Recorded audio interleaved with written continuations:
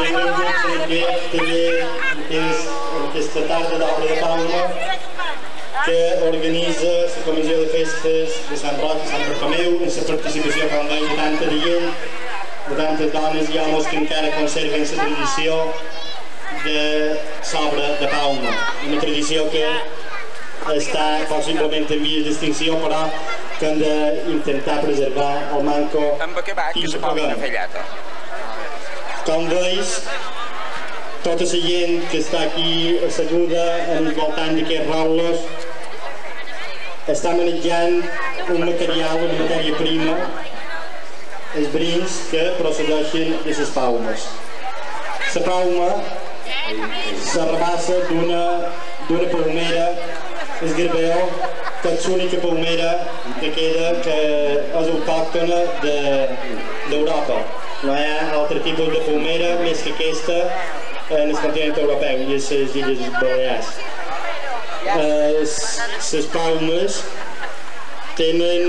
són les fulles de la paumera i tenen forma de ventall i especials, és a dir, els brins són guionats. La preparació per fer obra de pauma, una vegada que un té les paumes a punt, tenim que seva, tant se les ha comprades com un triner o l'amo de la casa, les anades a repassar dins una barquera de per aquí o dins el terme d'Artà, que era on se repassaven les paumes o on les repassaven els paumers de verí. El primer que es feia, o que es fa encara ara, és començar per banyar les paumes amanats, dins una tina, dins un nivell, i qualque madona dins la pica de rentar, amb una mica d'aigua i aprofitant la aigua que s'ha utilitzat per altres coses perquè no se pot desaprofitar gens. Una vegada els manats que s'agafen del fermut i estan ben banyats, es posen amb un cap del manat per davant i els van degotar dins el primell, dins la tina o dins la pica per no aturar gent d'aigua.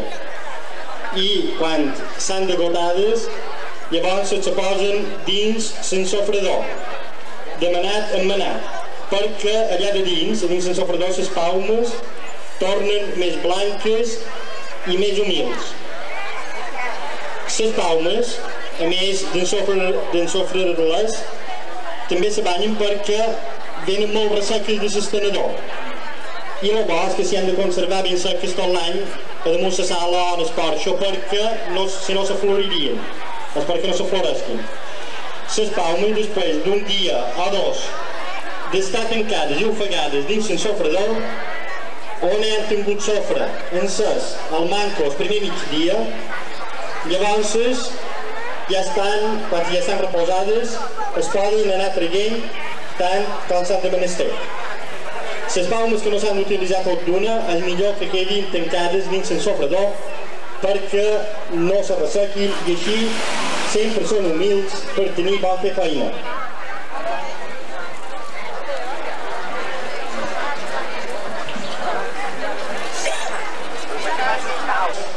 El número 1, el parell que és l'altre costat, que és triar i esposimar. Allà baix està el número 1, però veig que també fan llata, però trien i esposimar. Les paumes, quan se treuen de l'ensofrador, és per triar i esposimar, perquè quedin a punt per seguir la preparació per començar a fer l'obra. Les paumes se trien i se fan caramuts davant o en el costat de les dones que estan assegudes, per tenir-les preparades per segons la feina que s'ha de fer. Normalment, les més blanques són per fer obra fina, tufins, panells, maletins, capells, sanetes, cindices, broixos, bolses, maletes, etc. Aquestes paumes blanques, triades per fer obra fina, després són embrinades i xapades. Les paumes que no són tan blanques se posen en un caramull a part per fer obra comuna. Senaes, cofres, morrions, caus, estores, etc.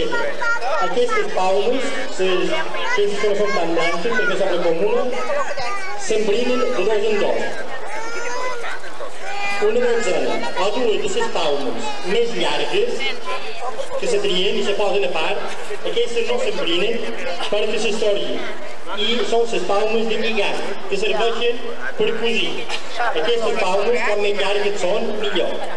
No s'han de fer tant de pellits i no s'han de fer tant de nuts a dins el cosir. Les paumes de bri més ample se posen a part per després fer brins de voreta. En el mateix temps que trien aquestes paumes, els quan se dona que fa aquesta feina, abans de tirar-les en terra, en el seu caramull, les escosima, llevant els brins estrets dels costats de la pauma. Tots els que són més estrets d'olor que les han de menester per fer llata. Una vegada triades i escosimades, aquestes paumes queden cada una en el seu caramull a punt d'esbrinar. Llavors, una vegada han acabat de triar i escosimar les paumes, els escosins gruixats que s'han fet se'n fan manats que són formats amb un altre escosit.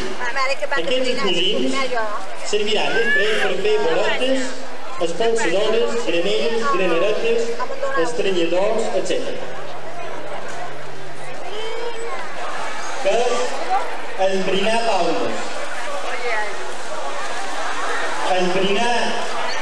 Esbrinar paumes a Capdepera, i suposo que Catalina, era la primera feina.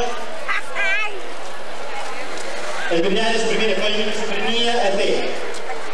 Tant en nins com en nines, quan joiós, havien de esbrinar. Aquesta feina, normalment, la feien els geòlegs i siguent millor. Esbrinar paumes és la feina més bona de fer de tot, el procés que s'utilitza per fer obra. Hi ha dues classes d'esbrinar, les de dos en dos i les de xapat. Les paumes que s'han s'esbrinen de dos en dos són per fer obra comuna i extra. En aquestes paumes, per esbrinar-les, s'esqueixa des de mitjan pauma el brin s'esqueixen de dos en dos, de la manera que estan formats i units a la mateixa pauma per la part curta. En canvi, per fer obra fina, aquests brins s'aixapen per mig, com estan formats units a la mateixa pauma per la part llarga i la curta. Així, la llata, amb només un bri senzill, podrà ser més fina.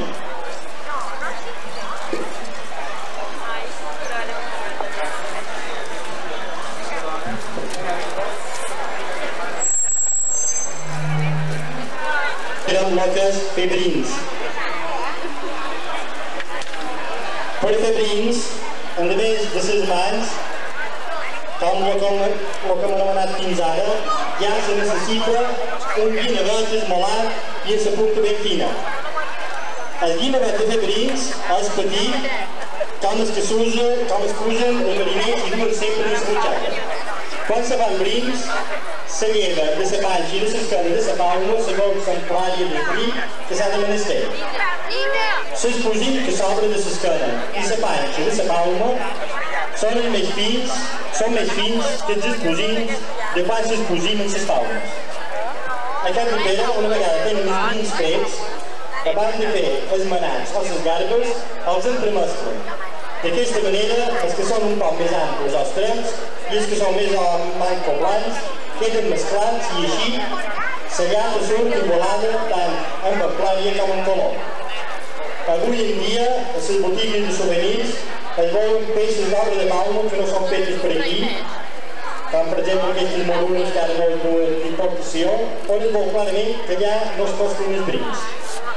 Una cosa tan senzilla i insignificant que pareix, que no té importància, se nota en la qualitat de les peces de l'obra de pauma.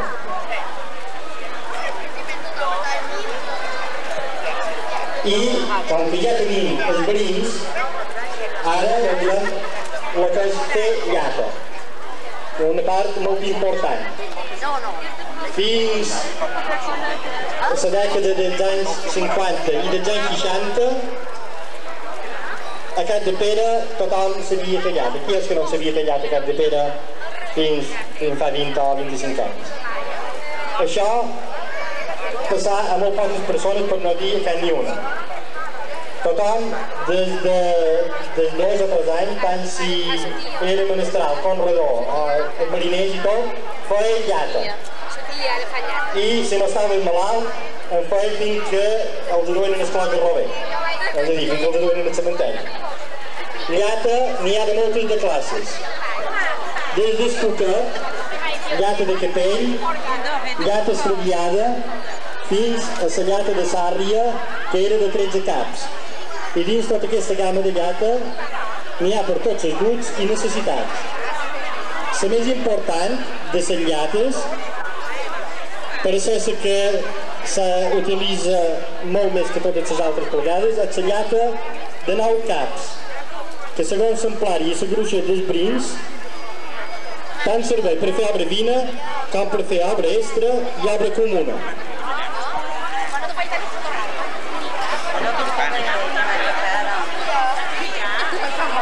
Estirar i mirar.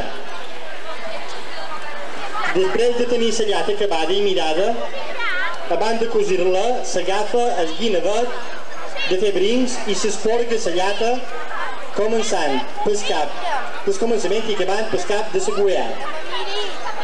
Per esporgar la llata, se tallen i se lleven totes les puntes dels brins que han quedat de fora. També a la llata fina i extra se treuen i tallen totes les puntes més oscures que hi ha a dins la llata perquè l'obra fina sigui més blanca. A l'obra comuna només s'esporguen les puntes dels brins que han quedat de fora, però el que hi ha a dins la llata, esporgant, no se toca de res. Una vegada la llata està esporgada, s'estira a braçades, utilitzant els peus si és necessari i per fer més força perquè quedi ben estirada. Després d'estar estirada la llata, se mida a braces una altra vegada per saber aproximadament si està bé de llargària. Normalment mai se'n fa de més per no aturar temps ni perdre brins. Quan la llata està esporgada, estirada i mirada, se plega fent una rotllana i se deixa a punt per cosir. Aquesta és l'única vegada que la llata se plega fent rotllana. Al revés de les altres vegades, és a dir, començant per segurament. Se fa així perquè el cap de fora de la rotllana sigui el començament de la llata, que és per on s'ha de començar a fer el crever, o el caragol per cosir el cul de qualsevol peça d'obra de pauma.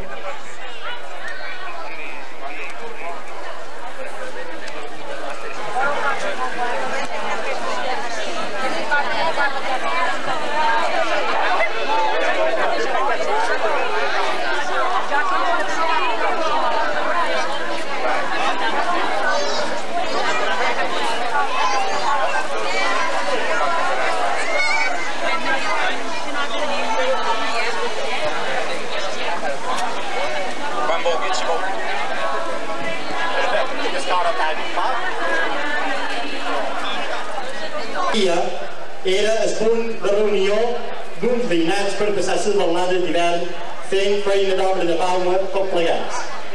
Aquest nom de vetleria sembla ser que és originari d'aquí de Capdepera. Aquestes vetleries començaven en el mes d'octubre i acabaven en el mes d'abril. El número de persones o d'integrants que existien generalment a una vetleria era de 20 a 30 persones. N'hi havia unes poques que passaren aquest número, però això només va ser a les vetleries de Can Lliça, de Can Gaspar Massot, de Can Rieretes, de Can Porquer i de Can Joan Talaia. I per aquí diuen de Bon, de Sant Gregori, també era més de 30. Sí, de Sant Gregori també era més de 30, segons molt diuen. A les vetleries, normalment, només se feia llata, degut que l'espai on se feia era reduït. Les vetleries se feien dins una volta, dins una cotxeria o dins una habitació, dins la cuina o dins l'entrada, en els davants o les darreres, però mai dins dues habitacions o estances d'una mateixa casa. Encara que molt de davants o de darrere de les cases antigues només estaven separats per una arcada ampla. A una balleria anaven a ballar quasi tant homes com dones. Era uns moments d'aquells llargs dies d'hivern en què els matrimonis, els estimats, estaven més temps junts, però era per fer feina. I ara vos parlarem d'algunes balleries de Capdepera. Això ho anirem ampliant també en el taller que hi haurà a Capdepera, a Sant Bartomeu, i en anys suficients l'anirem coneixent de tots. Ara vos aniré anomenant o anirem comptant algunes balleries. La balleria de cantant Porquer. Antoni Porquer de la Seràpia, aquesta balleria se feia a dins la volta de la casa del carrer de les Coves, que feia cap de cantó en el carrer de Santa Fora Nova, que era per on hi entraven. Aquesta balleria va ser molt important de l'any 50, però va ser de poca durada perquè quan aquest Porquer posava la botiga a la costa de Can Capar i els vespres acabaven tard, llavors els balladors se repartiren per les balleries de Can Barquera i del Regador. En volta nou d'aquesta balleria, de Antoni Porquer, els dissabtes de rigor d'hivern, els agradava pegar foc en el forn i van que els homes s'anassin per vila o àfic de ser sopades de coca amb verdura, coca amb teades i coques de sucre de sobrassada. I ara us diré alguns dels integrants de la balleria de Antoni Porquer. A Antoni Porquer solien ballar la Maria Seràpia, Antoni Porquer, la Lucía Seràpia, en Pere Padró, la Francisca del Padró, en Catalina, la mare del Tomàs Roca, l'Antoni Callatos, la Maria Segona. La balleria de Can Joan Bessó, el granerer, estava aquesta emplaçada en el carrer Fondo, just a dalt de la botiga i el magatzem de Can Ruiz. Aquesta balleria va tenir els seus anys florits entre l'any 1945 i 1960. Aquest any va ser quan tenia més jovent en els seus festejadors o acompanyants. En Joan Bessó, que va ser un bon músic, ho tenia molt bo de fer, agafar la guitarra i arrencar tota aquella gent a cantar. En aquell temps era més bo de fer arrencar a cantar des de Sant Roc i Bilbao, ara tant el mes d'abril, que omplia el rebost. A la balleria de Can Joan Bessó, quasi tota la gent era del carrer Fondo. La balleria la feien dins els davants de la casa. Aquests eren els balladors que normalment anaven a Can Joan Bessó. La Maria Inquera, en Joan Bessó, la Liana Bessona, en Miquel Pruna, la Maria Pruna, la Magdalena Pruna, en Tomàs Pruna, en Miquel Bessó, en Sebastià Moma, en Fari Toledària, la Bet de Catsego, Antoni Porreres, en Joan de Catsego, la Magdalena Perendreva, la Francisca Racona, la Catalina Balaguera, la Catalina Bessona, en Gusti Paia, la Catalina Pruna, l'Antoni Balaguera, en Miquel Reixac i la Maria Balaguera.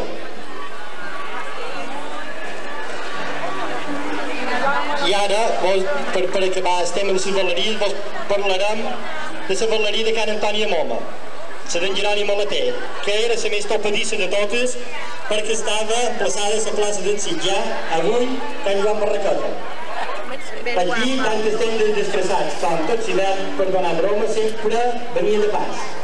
Aquesta balleria era molt anomenada pel seu coro que formaven els balladors i convidats.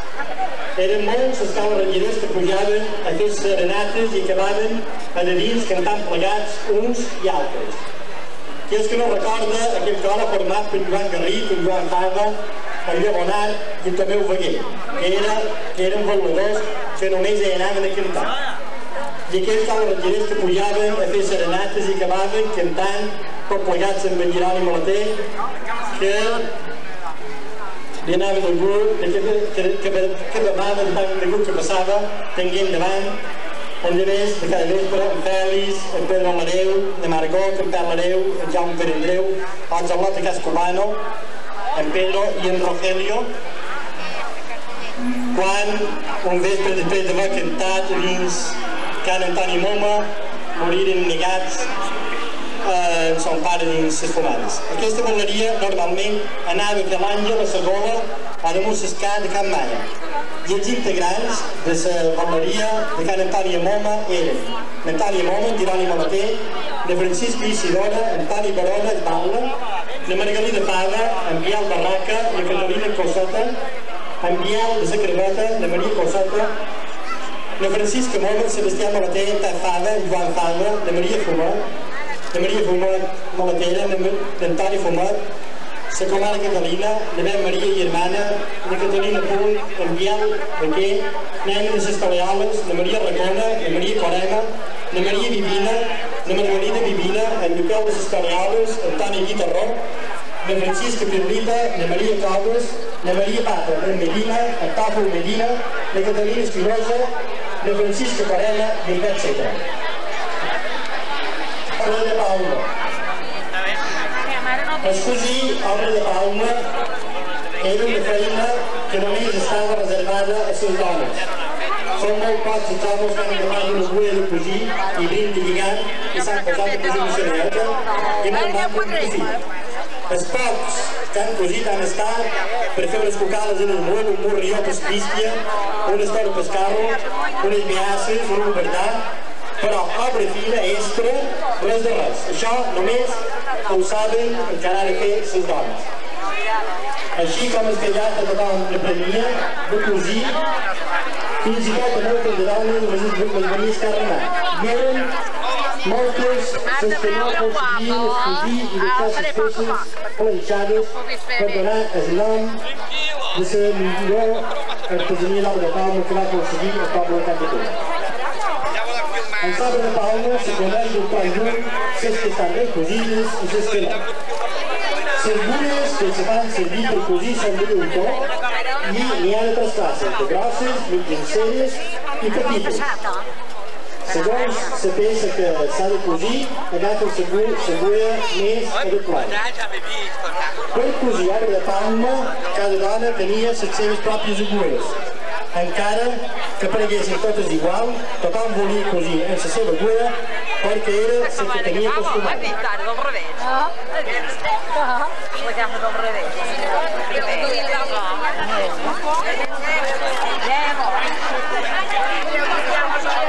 Catalina, parlem que ve de trou començo. Sí. O ja s'ha aixecada que se fa. La pelota ja s'ha aixecada.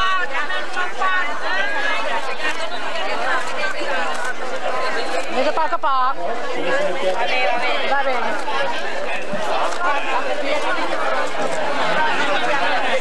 És molt divertit, Catalina, va? La diva d'aquí, que malament hagin dit que els homes no eren bons cosidors, que Agustina Boc va ser un gran cosidor de cereals.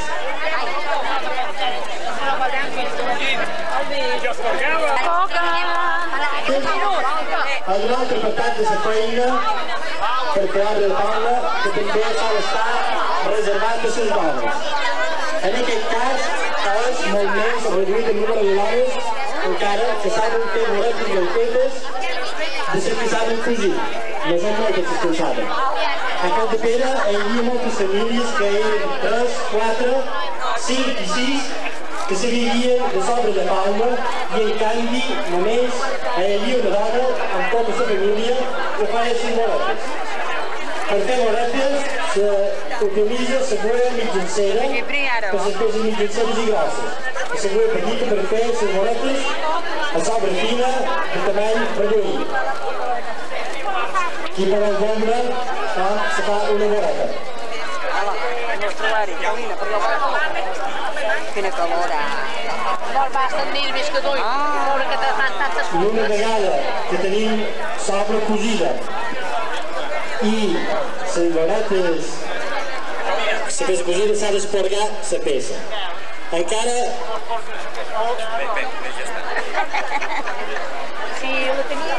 Els homes de Capdepera que per qüestió de salut no podien fer feina en el camp ni podien tenir un ofici menestral i en canvi el seu ofici va ser el de passadors danses.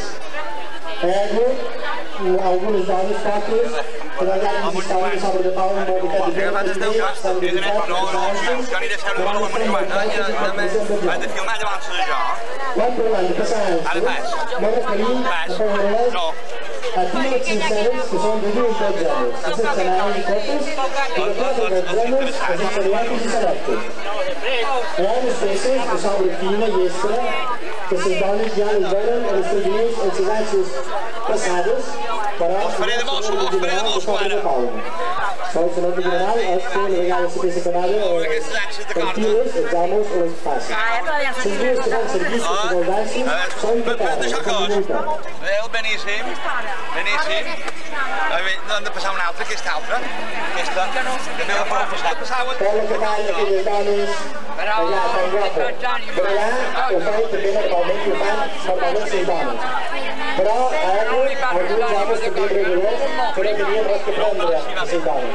El allà va ser una decoració a sobre de pauma que se va importar quan hi va haver l'increment de l'exportació i s'arribaven els primers estiuetjans. A un costat de la peça s'hi brodaven flors o s'hi broden ocells, pagesos mallorquins, i a l'altre costat només s'hi solen brodar unes petites passades amb brills de colors. El primer s'hauria brodat amb ràfia o altres materials. És que aquests són d'un puesto i aquests són de l'altre. Pleretes.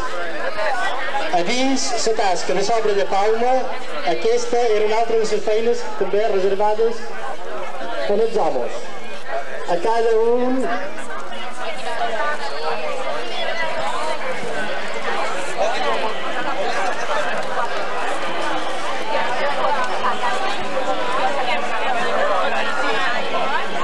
normalment a cada casa tothom, des dels al·lots, la dona, els veis de la casa, tothom fa feina que està relacionada amb les graneres o les graneretes.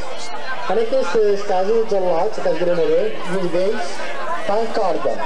Les dones, a més d'ajudar a qualsevol de les feines de fer graneretes, van i recorren el poble de casa en casa comprant els fusils, bruixats i pins, els primers, els explosius de la quantitat més grossa de material que s'emplea per fer graneres i graneretes. Els explosius gruixats, les graneretes van a la part d'una fora i els explosius fins van en el bessó de la granereta.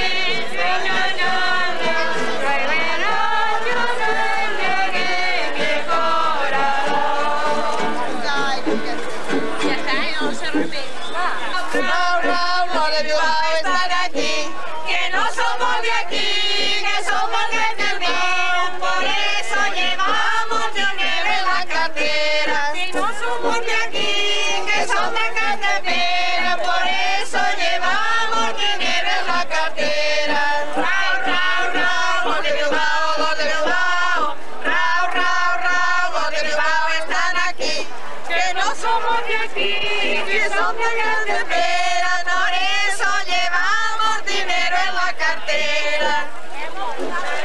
Ya tengo una novia en Jalisco. Tengo una novia que se llama Rosita de San Francisco. Ay, ranchera, rancherita, no me vengas a llorar, que te quiero mucho, mucho y no te puedo olvidar. Ay, ranchera, rancherita, no me vengas a llorar, que te quiero mucho, mucho y no te puedo olvidar. Una novia, tengo una novia, tengo una novia, tengo una novia que se llama Rosita de San Francisco. Bueno, ara dues paraules sobre fer rotllada, que no és el mateix que una vetleria. La rotllada era una plot de dones que s'ajuntaven per fer feina plegades de cap a cap d'any. La rotllada d'estiu se solia fer davall Sant Ramada del Corral o a la fresca a la carrera, a la banda on no hi pega el sol. D'hivern feien la rotllada dins la volta a una habitació i en el rigor del fred cada dona duia el seu maridet per tenir els peus calents. La rotllada només la feien les dones, bastaven mitja dotzena de dones per començar i fer una rotllada. A la rotllada, a diferència de les vetleries, se feia tota classe de feina, des de fer brins, a fer boretes i passar anses a la peça si era precís.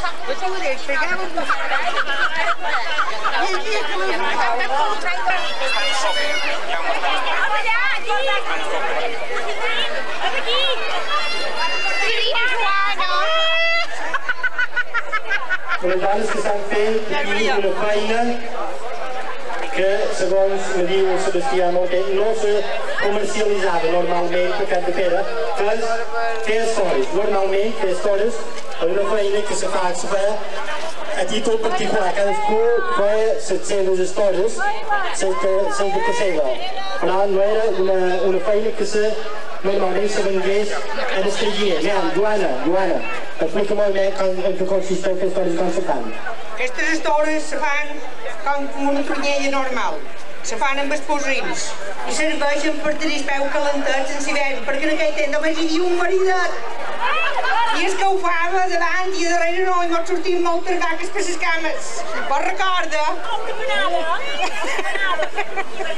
I d'aquí, això és fer estores. Jo el que fan aquí aquestes dones que veig, amb esposins. Mare, fill meu! Què fas? Faig una estona.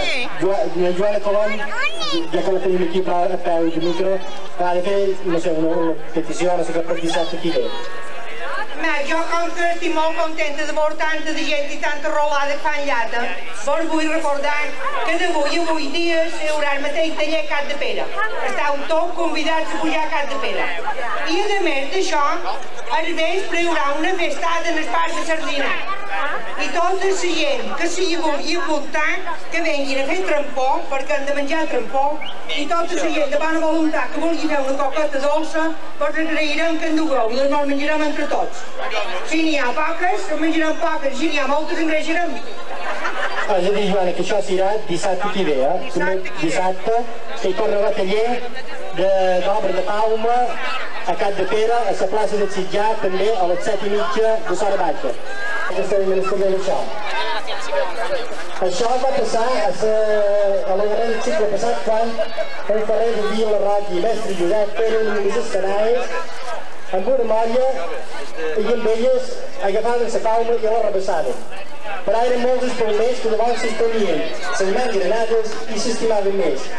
Arrebassaven les mans fent les escanaes perquè les escanaes les esbravoraven més. Va ser Sebastià Morter d'una francilanya Climenta, després de venir de la guerra de Cuba i de Puerto Rico, un dia xerrant amb un ferrer jovenet que prometia molt i que era en Miquel Reis, quan li va demanar si hi hauria manera de fer que aquelles escanaes no es bravorassin. Després de donar-li moltes de voltes, mestre Miquel Reis perfeccionar les escanaes de repassar paumes i li va incorporar una rodeta de llumtor per on passava la llembera que va ferrada en el collar i d'aquesta manera la força, en lloc de fer-la en sobreó, se fa en l'esquena. Durant molts anys que en aquestes estenades, en lloc de llavors com a tals, la gent les coneixia com la màquina de rebassar palmes.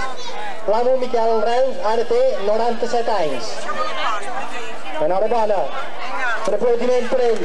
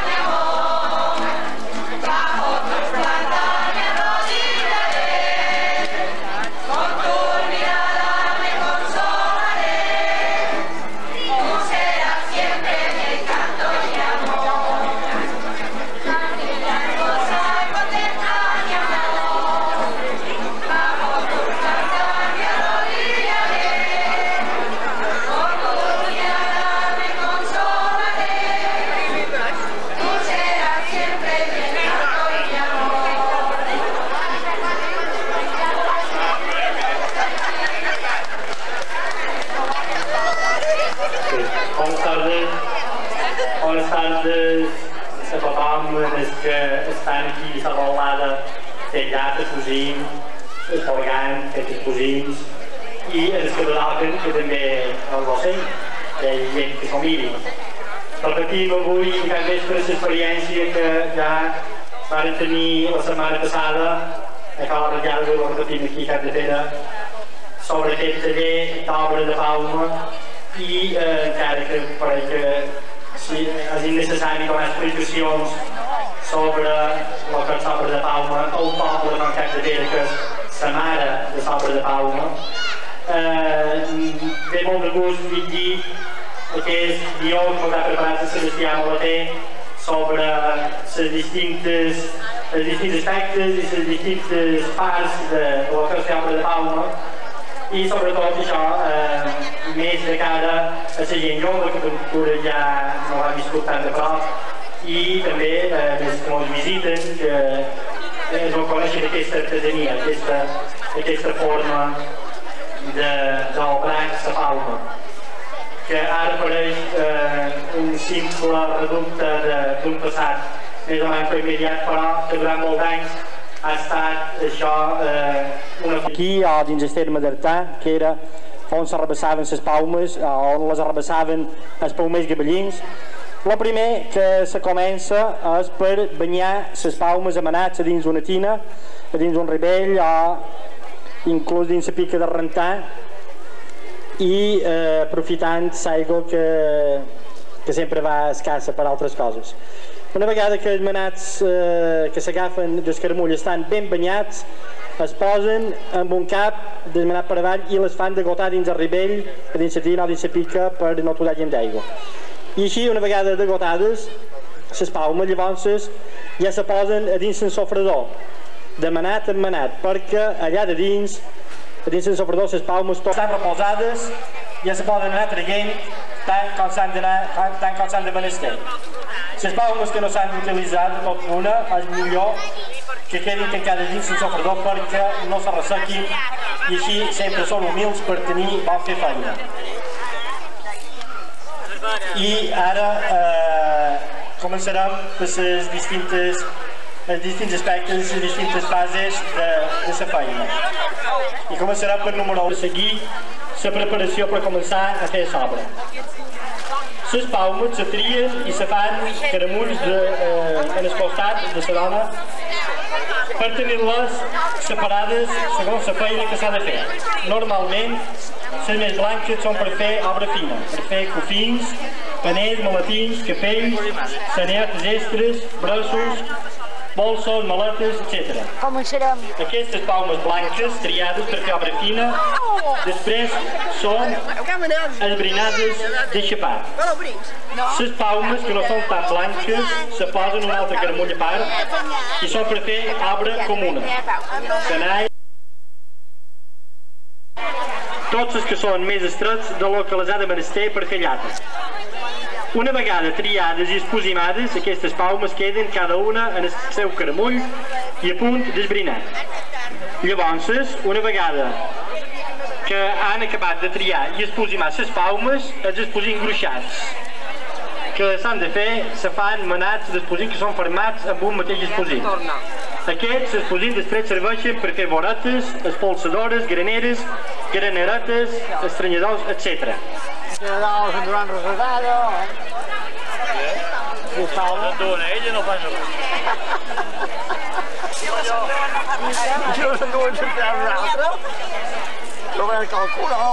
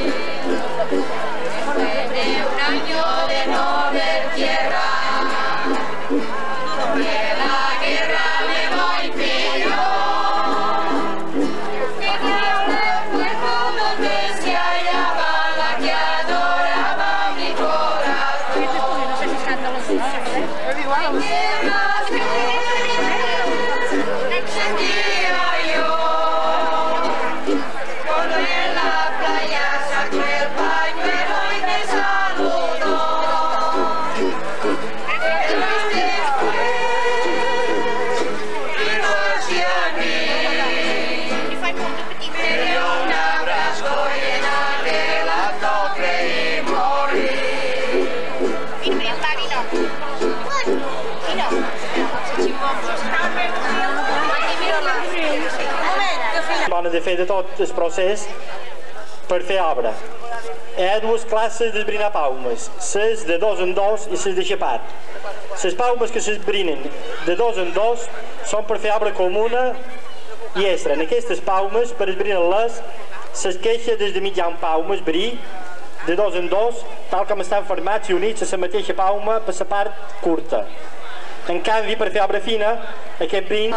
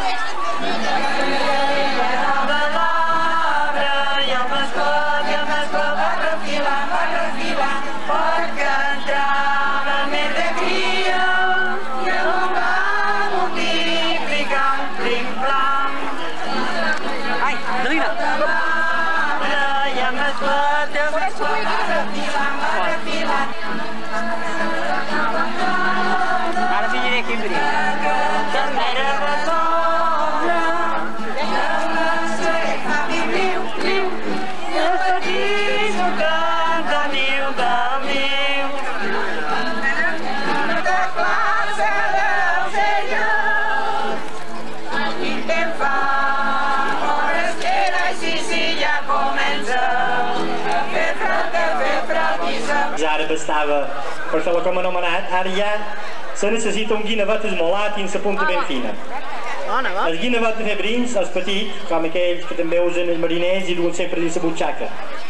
Quan se fan brins, se lleva de la panxa i de l'esquena de la palma, segons l'amplari d'esbrí que s'ha de menester.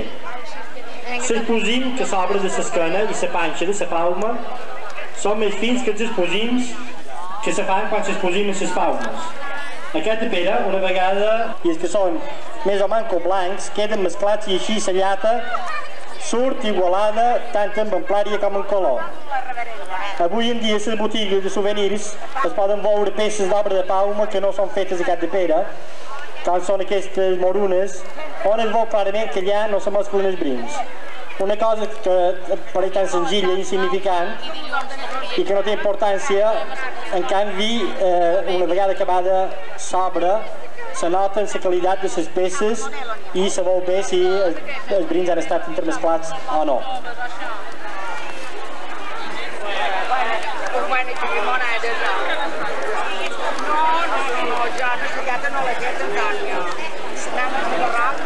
Ostres, 4, 5, 6, 7, 8, 9 i 10. Crec que basta.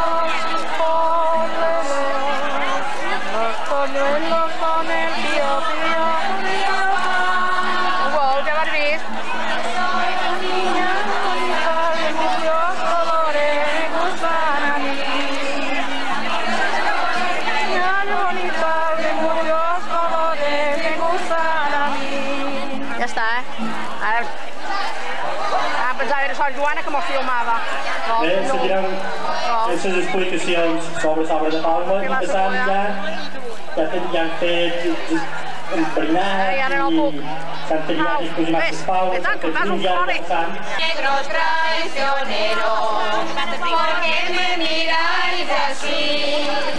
Tan alegres para otros y tan tristes para mí. Me quisiera, más te amo yo y todas las noches las paso suspirando por tu amor. Más te quisiera, más te amo yo y todas las noches las paso suspirando por tu amor. Las flores de mi jardín con el roce descolora y los ojos de mi negra lloran por el bien que adoran. Las flores de mi jardín con el roce descolora y los ojos de mi negra lloran por el bien que adoran. Más te quisiera, más te amo yo y todas las noches las paso suspirando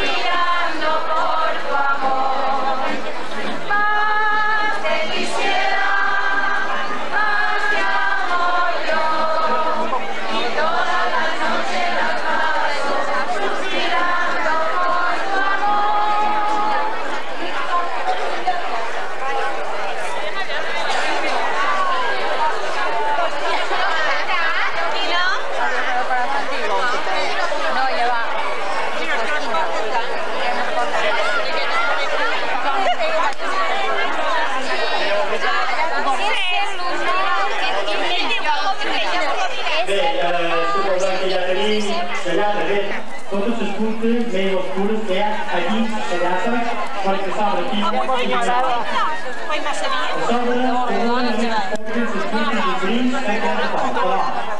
el que hem ensenyat, escorgat, panó, dos pocs rodons.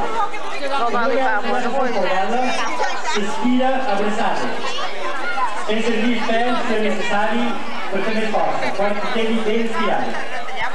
Després d'estar estirada la llata, se mira, abraça una altra vegada, per saber aproximadament si està ben llargada, porque normalmente mai se lindo junto a la boca, no se lo des a nadie ese dedito lindo que a mí me toca. Ay, ay, ay, ay, canta y no llores, porque cantando se alegran cielito lindo los corazones. Ay, ay, ay, ay, canta y no llores, porque cantando se alegran cielito lindo los corazones. Cala mía, cielito lindo, no hay más que un paso. Vamos solos, cielito lindo, dame un abrazo. La mía, cielito lindo, no hay más que un paso. Ya estamos solos, cielito lindo, dame un abrazo. Ay, ay, ay, ay.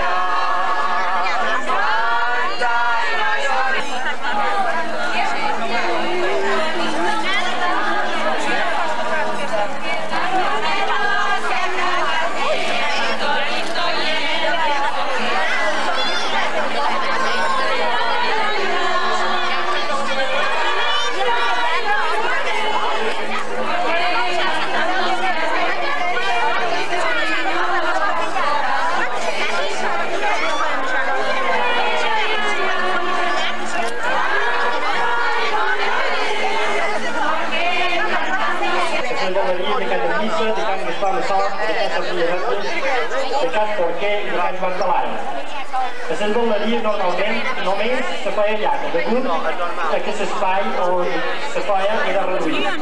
Les vetleries se feien dins una volta, dins una porteria, una habitatge, cuina, dins l'estrada, de debat, de barretes, però mai dues estances urbanificades. Encara que molt davant a la darrere de les cases antigues només estaven separats per una arcada àmplia. A una vetleria anaven a volar casa tan dalt als pandones i era un des del moment d'un llarg d'hivern en què el patrimoni dels estimats estaven creixent pagats.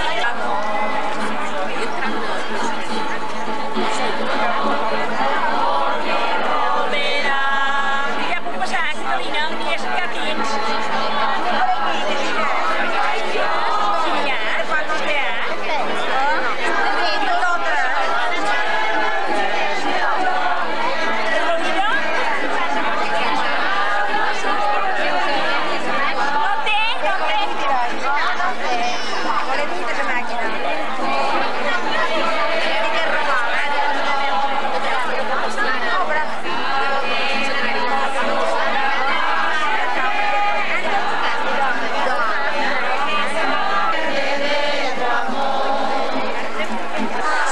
Seguim davant l'explicacions aquí. Explicacions que per mi ningú necessita ni fan falta, però vaja, per entretenir un poc la boda. Ja tenim la llata feta, estirada, mirada i a punt de cosir. El que s'ha de fer és cosir peces d'arbre de pauma una vegada que tenim ja la llata. El cosir arbre de pauma era una feina que només estava reservada a les dones. Són pocs els homes que han agafat una cua per cosir i brins de lligam que s'han posat a cosir una saneeta. I molt manca un cuia, una estora de pescarro, unes beasses, un oberdà, per obra fina o extra, res de res. Això només ho saben i ho sabien fer les dones.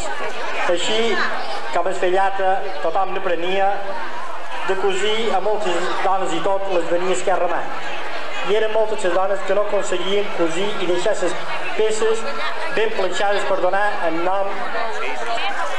Les gules eren 3, 4, 5 i 6 persones que se vivien de sabre de pauma i en canvi només hi havia una dona de cua mitjancera per les peces mitjanceres i grosses i la cua petita per fer les boretes de sabre fina i de tamany reduït. I ja tenim la peça pràcticament acabada, és a dir, cosida i les boretes posades.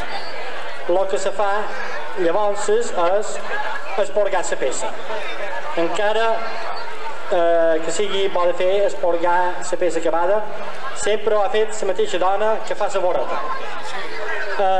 És tan curt el temps emprat per esporgar la peça comparat amb el que costa fer des del seu començament.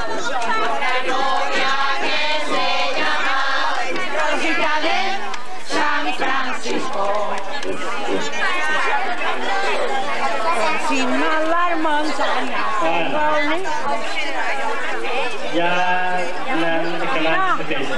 Mi casita de papel. Ja la tenim bones esporgades i esporgades i bé, si és el cas, és passat. Hi ha una melon de passar bé. Passar-se era una feina que generalment aquesta sí que la feina d'homes. Hi havia l'home de Capdepera que per qüestió de salut no podia fer ni descans o no tenia un ofici menestral ni encara el seu ofici de passador d'anys. Ara es trobava una xicana. Unes poques botes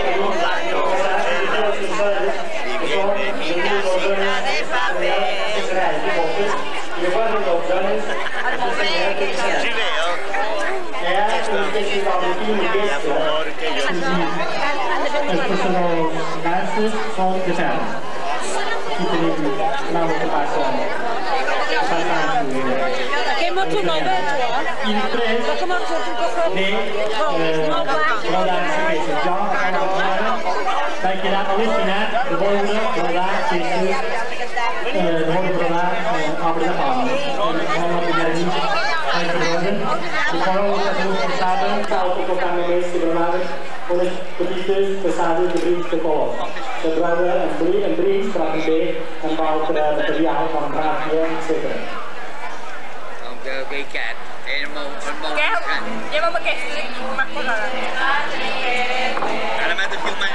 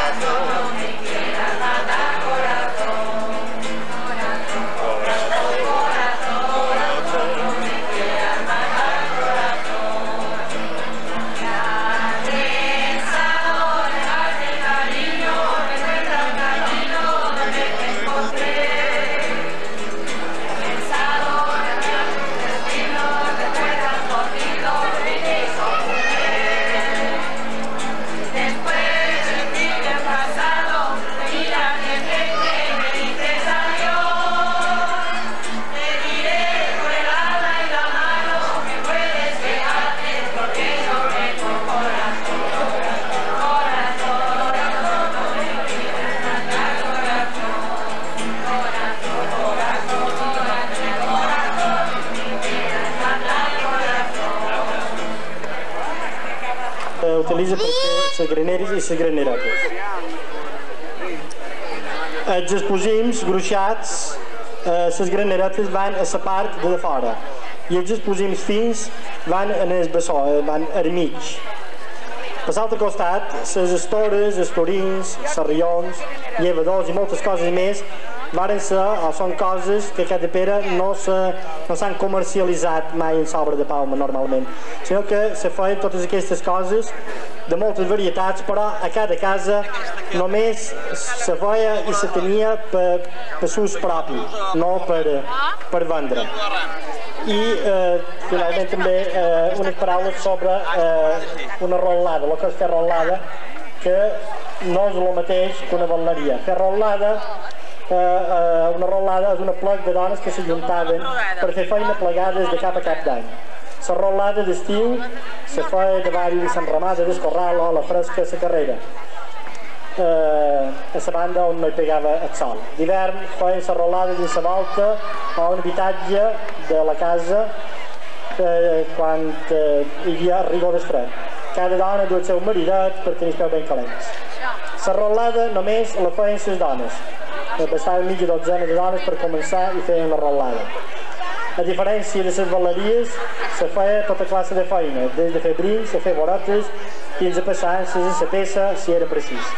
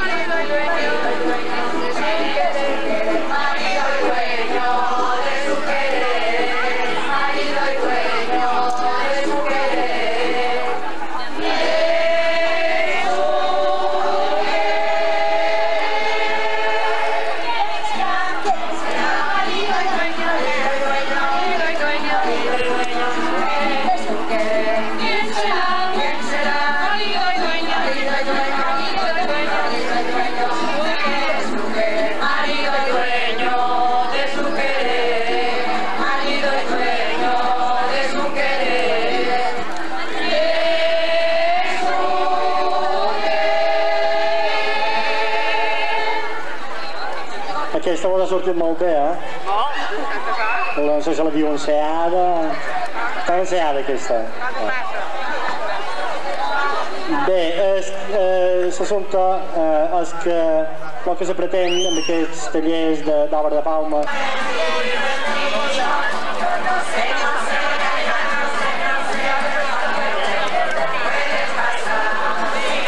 Mira, ara fas dos pagesets. Marta, que has vengut?